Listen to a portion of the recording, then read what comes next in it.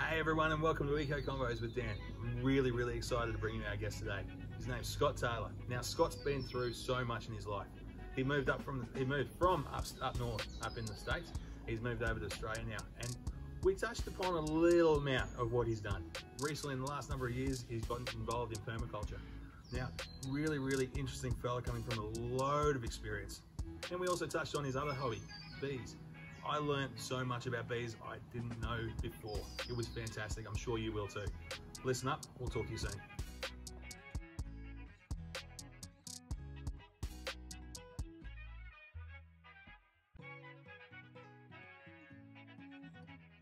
Hi everyone, welcome to Eco Convos with Dan. I'm your host Dan Vander, and we are live here at Century 21 Platinum Agent Studios here in Gympie.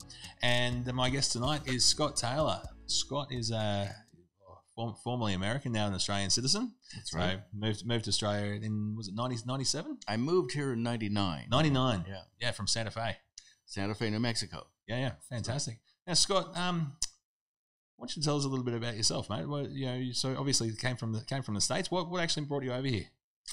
Well, it's a story that probably doesn't fit into this particular conversation, a lot of it, but some of it was that I had an Australian wife. I married in America. And I had her family that I wound up sharing a house with there in Santa Fe were very highly placed in the American permaculture community. Okay. And they hosted Bill Mollison several times for dinner at the house I was living in. So I got to meet him at a very personal level, and I knew about permaculture. I'd heard about it more than 10 years before, but I'd never really gotten serious about understanding it. Bill Mollison is one of the founders of permaculture, generally considered to be the founder, but it actually was co-founded by Bill Mollison and a fellow by the name of David Holmgren. David Holmgren as well. Now, Bill had died a few years ago. David's still very active and very worth looking into. He's a fascinating character. He's certainly out there teaching a lot still as well, and he's very popular on different podcasts and whatnot around the place as well. Yes, to this day, he was just interviewed on ABC Radio a couple of days ago. He wrote a very important book called Retro Suburbia, which is about how to reimagine the suburban spaces around cities, which I think is something that's going to be of very critical importance in the time to come. It's a very interesting book, actually, too. Yeah. So, actually, just brings a lot of interesting ideas. Yes. So Bill Mollison was a dinner guest, and I found that when there'd be 10 people sitting around the table and they'd be talking permaculture, it's like they were talking a different language. I had no idea what they were saying. It made no sense to me, and I'm pretty well educated and a great lover of words. So I almost came to the conclusion that I needed to take the Permaculture Design Certification course in self-defense. Yeah. So you could get into that conversation as well. Yeah, I wanted to be part of the conversation. I've been involved in organic gardening for many years, so I was quite familiar with the whole cycles of composting and all that sort of thing, and the importance of soil and that. But taking the permaculture design course in Northern California in 1994, it was a revelation. It really was. It was one of those kind of moments in life when you realize my path is going to go in a different direction now. I took it I was very sincere, very serious about it in taking it, even though we were camping in a wet field for 2 weeks. It was at a friend's property who had known Bill for many years, and so it was an amazing group of people. There were almost 70 people who participated. Wow, that's a big group. It's a big group. It varied from, I think there were 6 or 8 people they call themselves eco-guerrillas. Yep. And they were part of a virtually unknown movement going on in America. Even today, it's not really particularly well known. And they had this amazing system where they would go into the national forests. Yeah. They'd find a great spot, and they would then create and plant a garden, and then move on. And they would set it up so it watered itself, took care of itself, and then they would pass the maps to these gardens around to their tribe. Yeah. So there was this kind of movement going on all around America among this tribe of going to these remote, off-the-chart places, and they could eat, they could live there, and to me that was fascinating. That's fascinating. I can see governments having issues with that and whatnot. Obviously, hence the guerrilla aspect to it. Absolutely. But that's just such a cool idea. Yeah, and nowadays there's guerrilla urban gardening where people go out and just go into the middle strips in downtown cities and plant fruit trees and things like that. That's going on, and I've heard about quite a bit of it happening in Sydney and Melbourne. Yeah.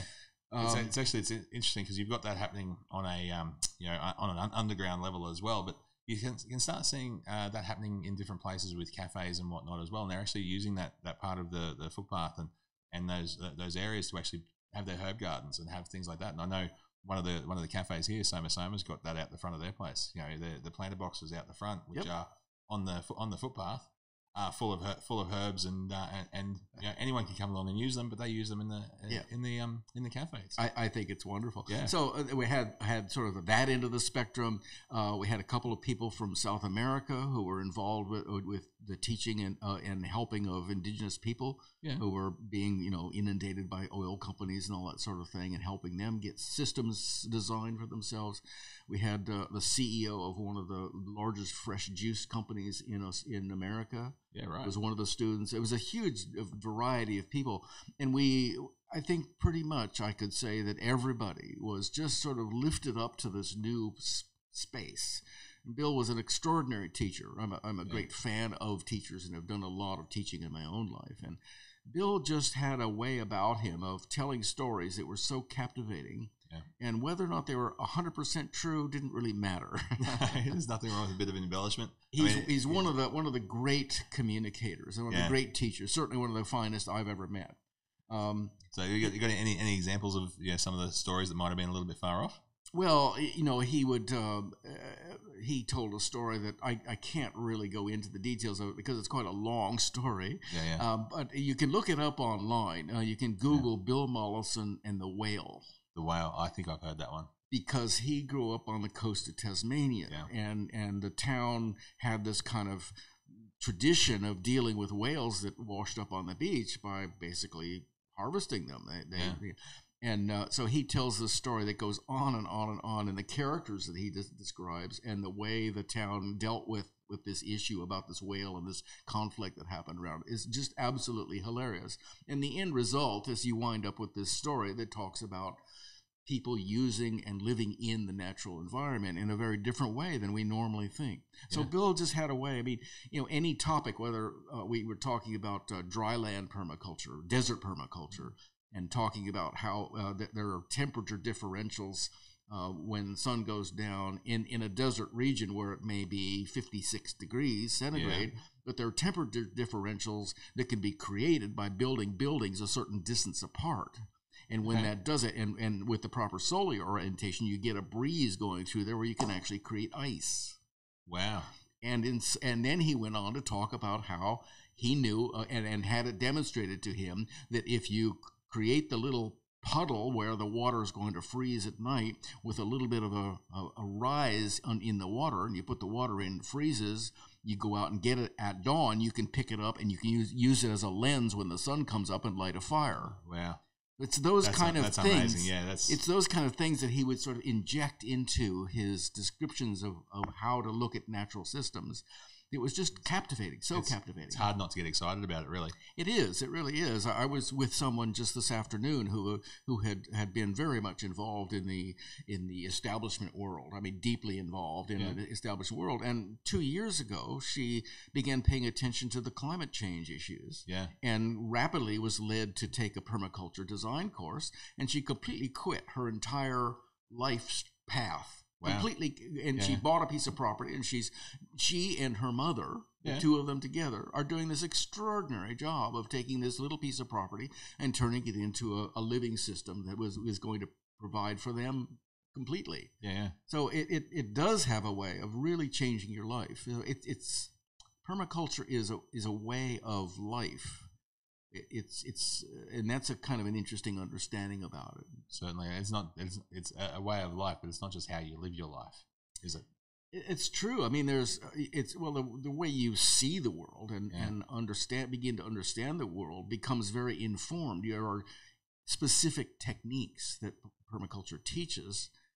Not people tend to think of permaculture as advanced gardening, but it's far more than that. It's one of the better definitions that I know of it is that it's a toolbox of design tools that, as Bill used to say, it theoretically should be possible with a proper permaculture education. You could be blindfolded and completely bundled up and given an anesthetic and taken on a plane and dropped into any environment anywhere on the planet and be able to survive, be able to create a living system for yourself. Yeah, well, you've got there's that perfect example of Jeff Lawton over in Jordan and his Green in the Desert project. You know, that's such a perfect example of that. Yeah, it had nothing to do with a subtropic environment, which is sort of where he grew up, but instead given the tools and the techniques and that you gradually learn, it makes it so that you can understand systems a lot better. Yeah, and that was really where my fascination comes in, is on into systems, into the pattern language that he talks about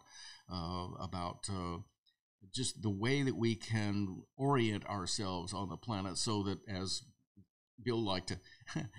Bill had a way of every session, and we did 2 sessions a day for 2 weeks. At every session, at the beginning of every session, he gave an entirely different definition of what permaculture is. Yeah.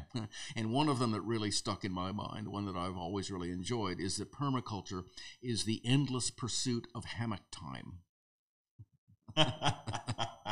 And which is a very interesting thing. It's a little bit deeper than it sounds, because the 3 key principles of permaculture are care for the earth, care for humans, and sharing the abundance. Yeah. Right? So the idea of hammock time is really very much about taking care of human beings. Yeah. And that's often overlooked. Permaculture has become, and can easily become, this kind of a campaign to look after the earth so that Earth will then take care of feeding us. Yeah. But it's so much more than that. It really is so much more. Really does promote that community, doesn't it? Well, and that sort of is the other overlooked aspect of it, and that is, how do we deal with a reimagining of community? How do we stimulate ourselves to care for each other? You know, in the Permaculture Design Manual, which is sort of the Bible of permaculture, which, by the way, I would have to point out that many people who go out and buy the book, it's very expensive to buy, and then sit down and try to read it from page 1, they get very frustrated before they get 100 pages in. Yeah, absolutely. I think it's one of those things you hear the term. I know I certainly did. I heard the term permaculture first, and I thought, oh, what's that? And I asked the people who were talking about it, and they explained a little bit, and then so you start jumping online as you do, and we popped it into their computer, and all of a sudden it just came out with so much information. It was just so highly confusing, but also extremely daunting to actually get started, to actually know what on earth it was about. Yeah. I can't recommend highly enough the importance of finding people that you like, who know something about it, and have them show you what it's about, and not just tell you, but to show you what it's about. And then find a local permaculture design course. We call it a PDC. It's actually Permaculture Design Certification course. So by doing a PDC, you will have this very, very thoroughly and carefully planned out, systematic introduction into this kind of thinking and how the pieces fit together. I mean, we talk about things like invisible systems. We're not just talking about trees and how trees grow and how soil does what it does, but there's the invisible systems that human beings live within. We create systems of trust and economies and that kind of thing. So, I mean, one of the things that Bill pointed out is, he says, I still don't understand. He said, I may never understand why those of us who are involved in the ecological arts and that sort of thing have not actually banded together to tell a major automobile manufacturer exactly the kind of vehicle that we want. Everything from its repairability to its use of materials to the kinds of systems that need to be on board. He said, why haven't we done that? He said, there are millions of us, and we are a real market, and we should be able to get together and agree on what that vehicle looks like and tell them that that's what we want. He said, but we don't do that. See, it really is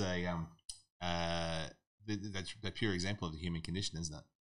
Yeah. It is. Yes, we're very much. I don't want to fall into the raising my fist about how bad we're being treated by the overlords or something like that. Yeah. It's not like that. It's just a system that is it's pervasive. It is very well marketed. It is supported by government institutions. It's supported by educational systems.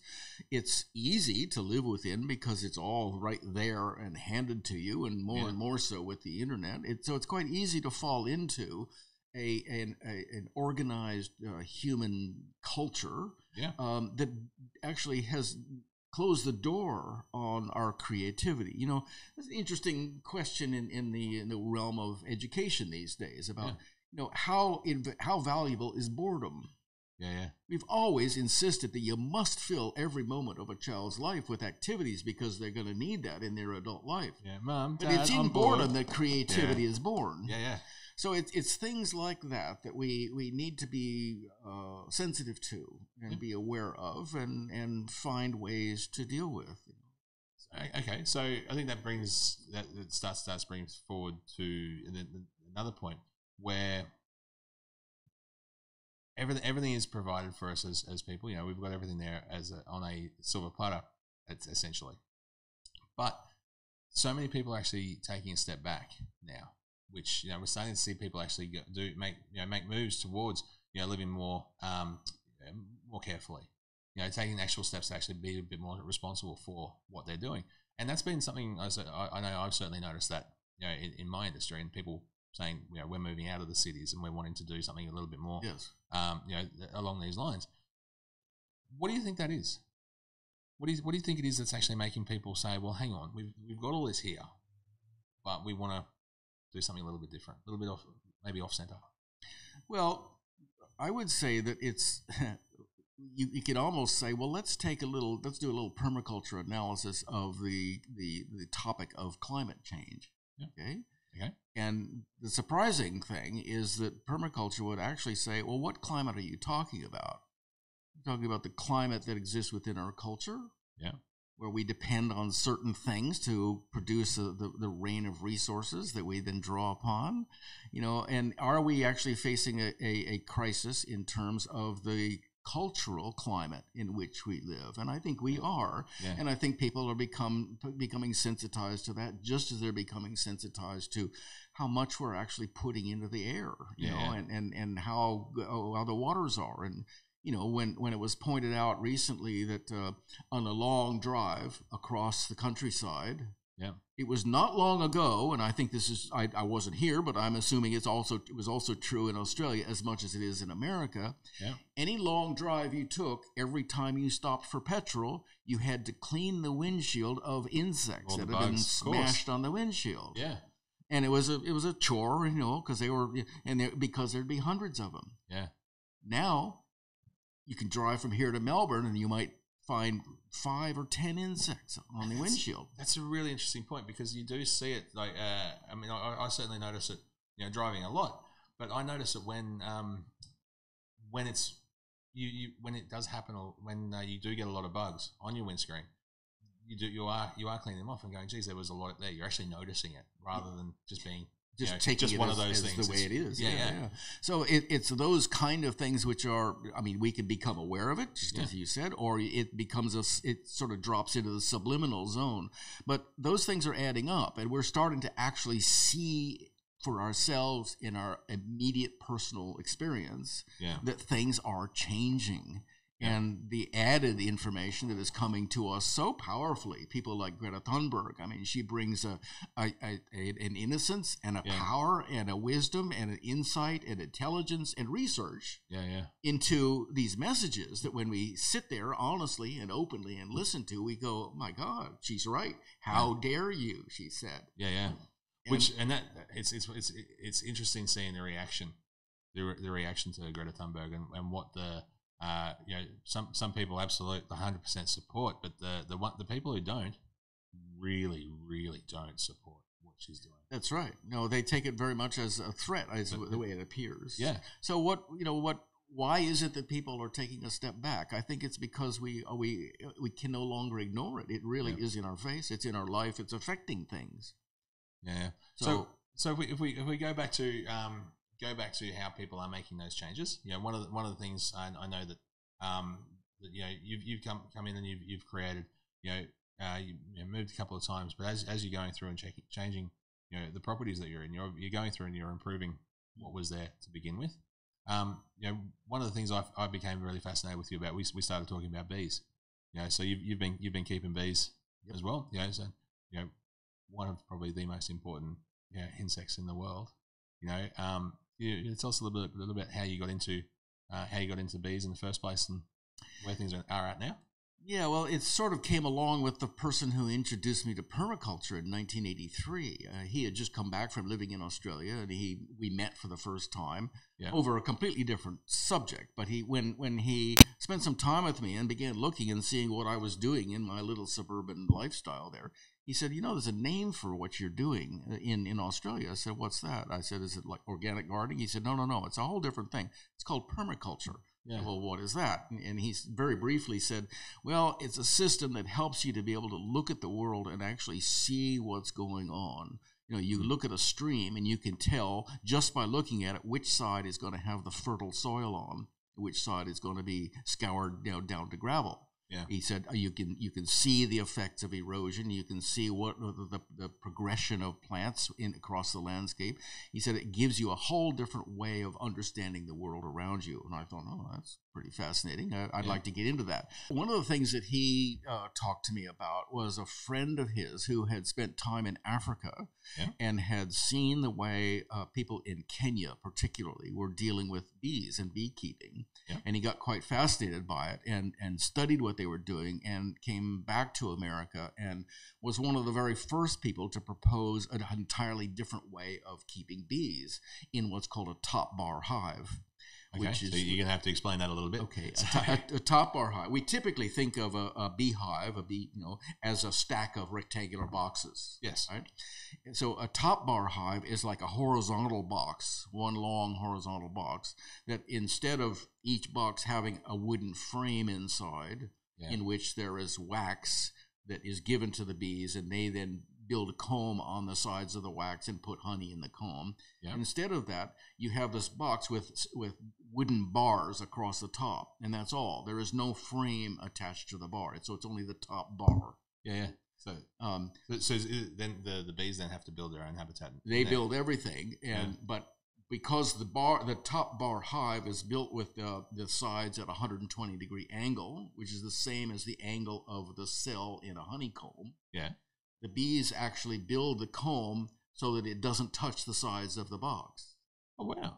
Quite fascinating that they do that. So there's a certain kind of design that you can do to build to certain dimensions that you can create a space in which bees are very happy to be, and they build their own comb. And so this was fascinating to me. I was interested in it, just the idea that bees could act that way. So that was my first introduction to bees. And then later on, and I always wanted to kind of know more about and be around beekeeping. It didn't have much chance. And then I moved to a property in not far from here. Yep. And one of the things that attracted me to buying this property was that there were 3 beehives on it. I thought, great, here's my chance. Here I'll go jump for straight it. In. So moved on to this property and got settled in. And a couple months later, I went down and took a look at the hives. And I thought, these don't look like they've even been touched for a couple of years. So I looked around and I found some local experts, had them come and look at them, and they said, "Oh no, these are actually very, very healthy. There's a lot of honey in here, and this is great. They're doing great. And here's some things that you can do to make it better." I said, "Okay, great." So I got into it, and it was very cumbersome. It was very awkward. I had none of the grace, and I had none of the special skills that one develops around bees. And quickly began to realize I really want to see how that top bar system works, because these are just the traditional hives. Yeah.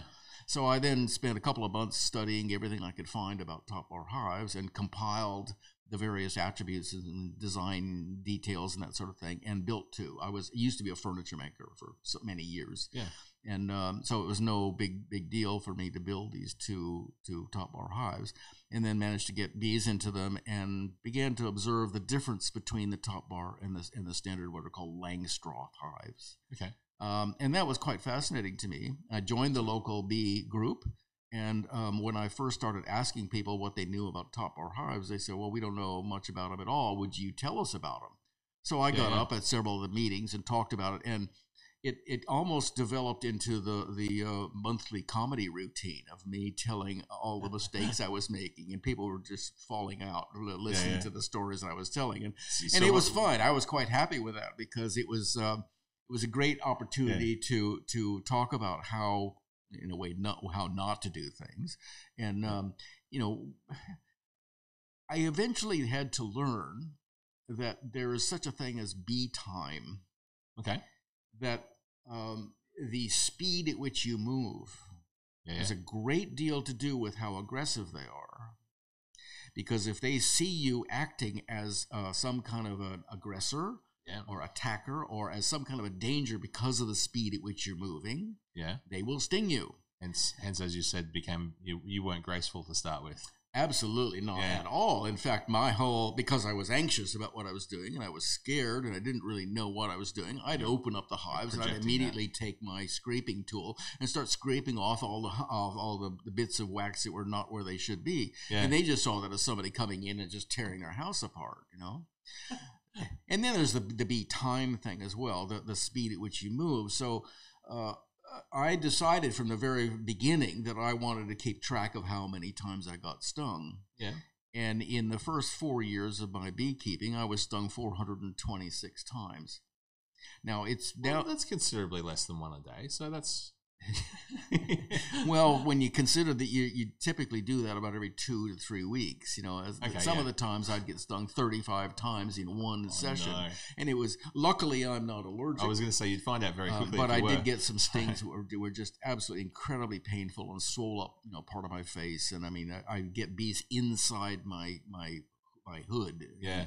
And that's really baffling of what to do, because if you take the hood off, you're exposing yourself more, but you can't have bees crawling around on your face who are angry at you. So then you're panicking and they're panicking because they're stuck, and it's a lose-lose situation, isn't it? Yeah. So part of what was funny was in the comedy routine was just that they were seeing these silly mistakes that I was making, and they were gentle and very kind in helping me to get that sorted out. Yeah, so Scott, it's one of those things. There's obviously so many different reasons we have bees, and benefits to having bees from pollination and just plant health for us physically as well. For people who are wanting to get into bees, how do they go about it? Well, first consider what kind of bees you're really interested in. There are the native bees. In Australia alone, there are over 1,600 species of native bees. Some of them don't look like bees at all. They look like wasps or they look like flies, but they're actually bees. Some are very tiny. There's some that look like flying ants as well. Yeah, they do. So if you're interested in the native bees, then I would say try to read up on them. Yeah. You can look into what are called solitary bees, and then there are called stingless bees. Yeah. I'm assuming this is going to be mostly Australians who'll be listening to this, so I'll talk about that. We'll see how we go. But typically, like here in Gympie, the Valley Bees group has a very strong emphasis on all kinds of bees. So that means that we have workshops on native bees, whether they're stingless or solitary bees. So how to build hives for them, how to attract them, how to care for them. There's really only about, I guess I'd have to say, one variety of native bee in Australia that produces any significant amount of honey. Yeah. And even that is tiny. Yeah, You're talking about maybe a couple of tablespoons a year. Yeah. And they're called the sugar bag bees. And sugar bag honey is like nothing you've ever eaten before. It is different from honey, the normal honey, and it is exquisite. It's absolutely amazing taste, and I have tried some once before, and it's just it's indescribable. But it is so far away from what you would traditionally think of as honey. But the benefits of having the wild bees, the native bees, is obviously your pollination and whatnot. Yeah, so their pollination, of course, is going to be primarily of native plants, native plants. So the honeybee is actually an import. It does come from the Caucasus Mountains. Is probably the origin of the honeybee that we know. Okay. But there are great varieties. There's a Russian variety. There's an Italian variety. There, I think, is a Turkish variety. But those bees have been spread around the world, and for obvious reason, because one can think of bees as being like livestock, and they actually are classified by that typically under legislations. They are an entirely different category of creature, really, than the native bee, and they're the ones that we can work with, so that the surplus honey that they produce is available to us. Yeah. Yes, you can buy bees. There are people who sell what are called a nuke. A nuke is it's spelled N-U-C. Yeah. It's short for nucleus. Yeah. So if you think of a colony of bees, which a typical full-size colony is going to be 30 to 50, 60,000 bees. Yeah. A nucleus is going to be a queen and workers and foragers, and it's going to be several frames that have the brood, which is the eggs that are laid that are gradually developing into bees. So it's only going to be like 4 or 5 frames in a small narrow box, and you can buy those from people who produce bees colonies. And you take that nuke and you put that into your own hive box, and you protect it and you care for it and you look after it, and hopefully you put it in a good position for it, and they will then begin to rapidly reproduce, and you'll start getting more and more bees. So that's one way you can do it. Another way you can do it is to collect a swarm, and you sometimes see fairly often, actually, in the springtime, you see these news reports of somebody that went to their car in downtown Melbourne or something, and the whole car is covered with bees, and they're calling the fire department or something like that. Those people get terrified of that. Yeah. And they run, and they always say, "Oh, so there were only so many people who were stung," but it's probably fairly unlikely that actually anyone was stung, because when bees are in a swarm, they're in the process of separating from the hive that they were in. So the old queen recognizes that she's coming toward the end of her life, and she then starts making signs through her pheromones that trigger the other bees to take one of her eggs and start producing a queen out of it. Yeah, in fact, they will produce like 5 or 6 queens. And they do that by feeding them only royal jelly. Okay, so every bee is fed royal jelly for 2 days, and then they're fed honey, and they're fed pollen and that sort of thing. To create a queen, they feed only royal jelly. So they will produce about 5 or 6 of them. And when they're about to be born, the queen, believe it or not, she makes a sound. And it's been recorded, and it sounds almost like a duck quacking. It's quite a hilarious little sound. She makes this sound, and the bees who understand that that's their role will then follow her, and she will leave the hive. Now, she hasn't flown in probably 4 or 5 years, so she can't fly very far. So it may be only, maybe 50 meters or something, and often not even that far, followed by half or sometimes even more than half the colony. And they will go and land on something, and that's what people see that's, on a car.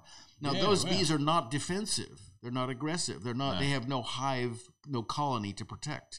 Their only attention is on the queen and herself. So you can actually literally, you can do it without even gloves on, and I have done it. You can literally put your hands into that ball of bees that's hanging on something, and just hold them in your hand, and then you can gently drop them into a box.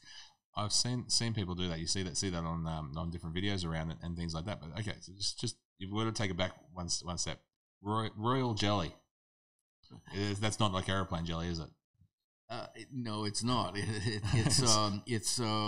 It's a special product that bees produce, and people have gone so far as to collect it and include it in cosmetics and things, which, as far as I can tell, has no positive human effect at all. Okay. It's actually special bee food, and that's what it is. Yeah, right. Okay, I'd never heard that before. I'm sure a lot of people hadn't either. It's in tiny amount. So, do you know what it is specifically, or is it just something that the bees know to produce? Yeah, they know how to produce it. I can't tell you much about that. There are what are called, there's a phase that bees go through. Every bee that's born actually goes through a number of different phases of the role that they play in the hive. Yeah. You have nursery bees, and you have cleaner bees, and you have ones who deal only with sort of building, and because they produce wax out of their bodies. I mean, we can go way into the subject of bees here, and it's really too much. What I would say that if people are interested in the honeybee world, find your local bee group. There will be one in your community, whether it's informal or a formal one that is well organized and runs teaching programs. May have an open day where people come to a sort of like a little bee festival, once a year, that sort of thing. Find a group like that. In Gympie, we have the Mary Valley Bee Group. Yes. And there's a lot of sponsorship that we do, free trainings 2 times a month at Landcare in both native bees and honeybees. So that's the best way. Hang out with people who have bees, and they can show you and tell you all about it. So so when you get bees at your place, I know you were mentioning earlier how happy your neighbours were that you had your bees. You were worried that they were going to be a little bit apprehensive about it, but all of a sudden their flowers are blooming, their gardens are going exceptionally well. So at your place, do you run a combination of the hives that you were talking about? I do, yes. I have both of them. I had a problem that I don't really know the reason for, where one of the top bar hives, all the bees died. They just disappeared. From within a 3-day period, they just suddenly disappeared. My conclusion, really, in my analysis of the relative benefits of the two systems, is that the top bar hive is there's a lot of hype around it. There's a lot of sort of marketing about how wonderful they are because it's different. It's something different. And people talk about it as natural beekeeping. To me, that's completely false. There are as many problems, if not more problems, with the top bar hive than there is with the Langstroth system. It is so highly developed, it's so sophisticated, it deals with so many of the real details that one needs to take care of, the Langstroth system. So, the top bar hive, they don't produce as much honey. They produce much more wax than they produce honey. To actually get the honey, you have to cut the comb off the bars and then crush it with your hands. And as now I'm starting to be an older person, my hands are just too stiff to do that. Yeah. So there are just a lot of issues around the top bar hive, and it's not standardized either. So you're unlikely to be able to find parts from somebody else to fix yours. Yeah. So if you're handy and you can build your own and you want to do the experiment and it's just something that you find fascinating, go for it. Yeah. Do check it out. Some people really do love the top bar hive system. I found it to just really not suit my interests. And yes, absolutely, the neighbors just have gone. They're so happy because their gardens are producing at least 25% more because suddenly they've got all this pollination going on. Fantastic. So honeybees are attracted to the exotic plants that we typically have in our gardens, whereas native bees aren't so attracted. Yeah. All right. So bringing that back to your place, you've been practicing permaculture for a number of years now. You in your place and in your experience of what you've gone through over the years, what are some of the pitfalls you found? There's no such thing as a perfect system. Well, that's true, and I think when people approach permaculture, they think, "Oh, I'm now going to get the recipe for how to to raise food perfectly and produce my own energy and manage water in the environment and all that sort of thing," but permaculture was never meant to be a prescription. It's never meant to be a recipe. It's meant to be a toolbox. So it's up to you to apply those tools. You need to get proficient with the tools, which is about observation. It's about understanding where to get information and then how to apply that information. So permaculture is actually one step back from the whole idea of the recipe. Yeah. But still, over time, there have been a lot of lists of trees that are ideal permaculture trees that are produced, or plants that really should be planted next to other plants, and people have taken that again as a shopping list. Yeah, that Bible. This is what you need to do. Yes, and that's one of the mistakes that people often will make, and they'll practically hurt themselves working so hard to try to apply one of these lists to their property. Now, their property may have frost, and you're planting trees that absolutely will not produce fruit with frost. Yes. And so you spend 10 years nurturing these trees, and you watch them grow, and you watch them flower, and you watch them start to produce fruit, and year after year after year, they never produce anything. That's because there's been there's a gap in the understanding of how to observe the system you're in, and one of them is about. One of the ways that one should introduce yourself to a property, if you're thinking about buying or developing a property, is first of all, camp on it. Yep. I'm not talking about putting a camper. I mean getting on the ground and sleeping on the ground. Yeah. Feel what the cold is like in the morning. Does it come creeping across the ground, or is it just sort of generally there? Bill used to talk about actually tasting the soil. I'm not sure how many people are going to be. I've actually seen people do that. Yeah, I've actually seen people do that at properties before. Yeah. So the act of observation needs to be ongoing. And then how do you get information about where you are? You need to observe the way animals move across the property.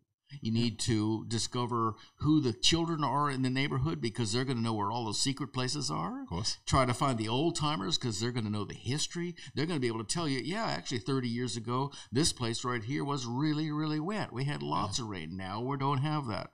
It's the experience that you can draw upon. So how to gather information and apply that, and then how to scale what it is that you're doing, so that you're not trying to do a big thing in a place that can't support that big thing. Yeah.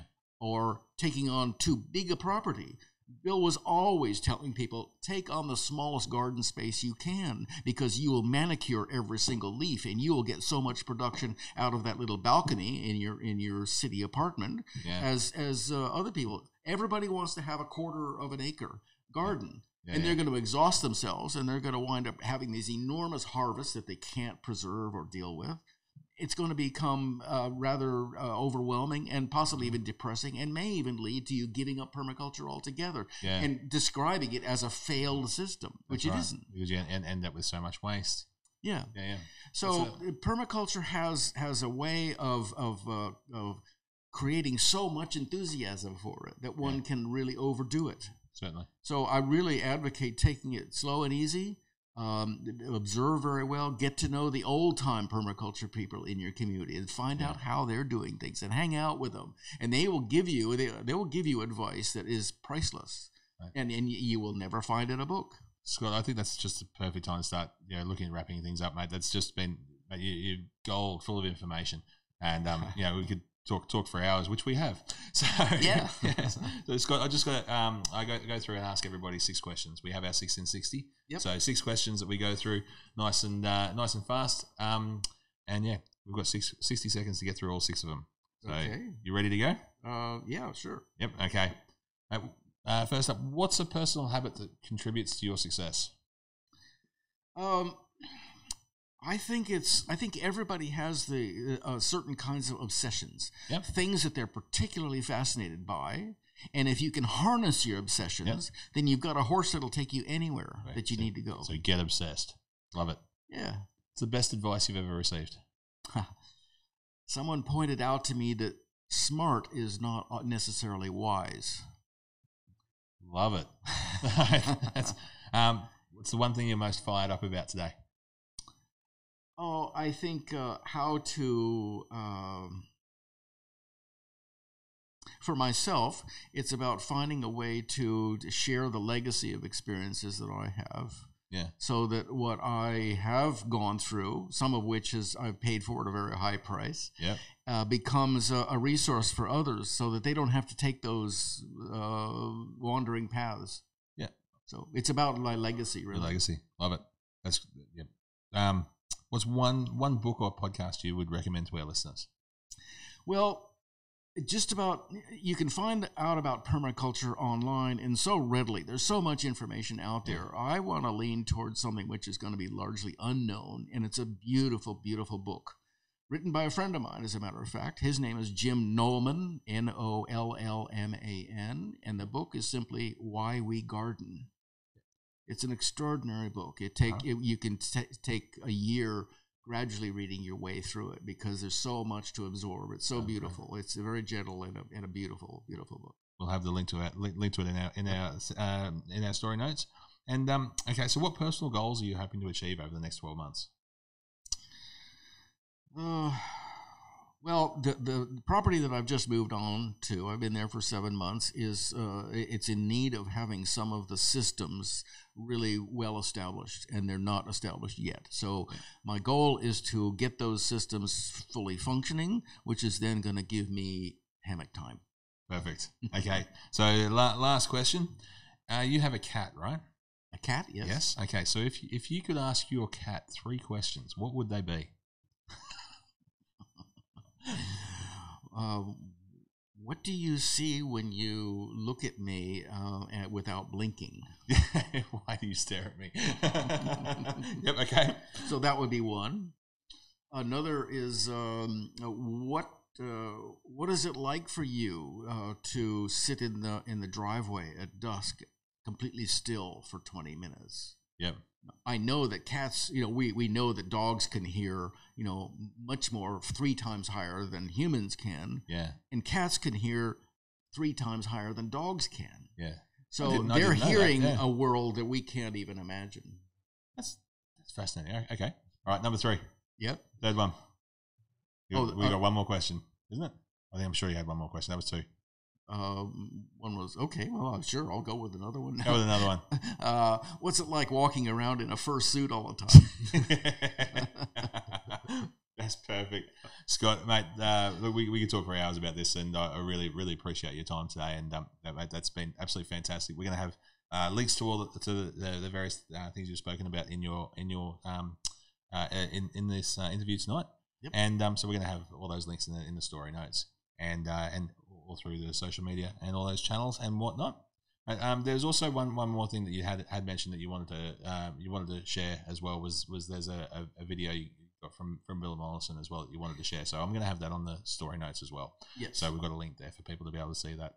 Yeah, it's actually 15 videos. Right, it's series an of entire videos. PDC by Bill. Yeah, it was taught in a drylands area in Texas, in America. So there's sections of it that aren't necessarily applicable to live, the environment that we live in here. But I strongly recommend you watch them anyway, because there's all those incredible stories that Bill tells. That's absolutely brilliant. So look, I will certainly be adding those links to it. And thank you so much for joining us. I really thank you very much for the opportunity, Dan. I really appreciate it. Mate, it was wonderful. So, mate, all the best, and to everybody out there listening, thank you, Scott. And we'll talk to you later. Ciao.